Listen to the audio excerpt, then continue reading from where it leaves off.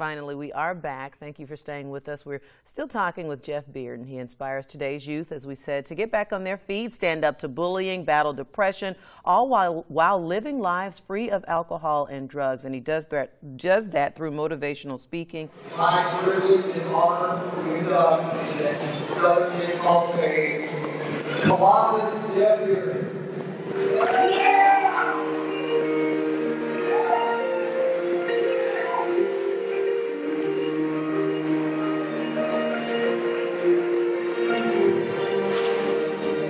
Had a professional wrestling career that has spanned 25 years.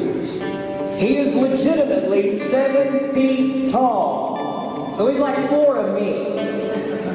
Maybe. And maybe that's me standing on a step ladder. He has battled the great Andre the Giant. He has wrestled numerous people in the Southern Wrestling Hall of Fame. And this coming weekend, he takes his rightful place alongside with him as we induct him into the Southern Wrestling Hall of Fame.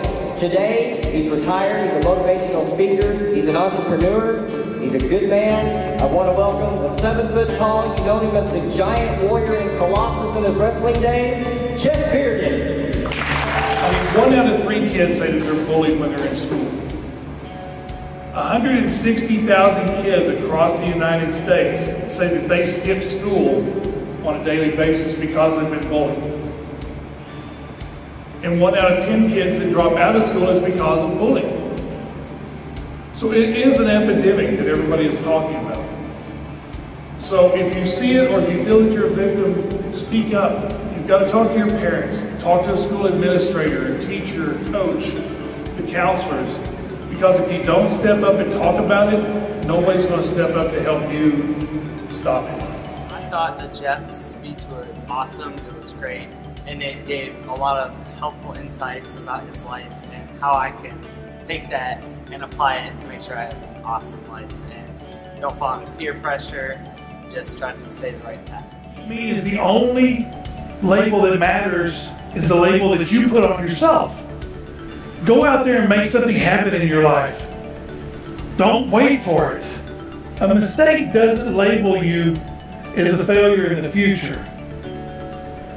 It just means that you missed an opportunity to make the best out of the situation you were in. I want each and every one of you to succeed in life. But it doesn't matter how much I want you to succeed. It matters how much you want to succeed. You have to want it and you have to do it.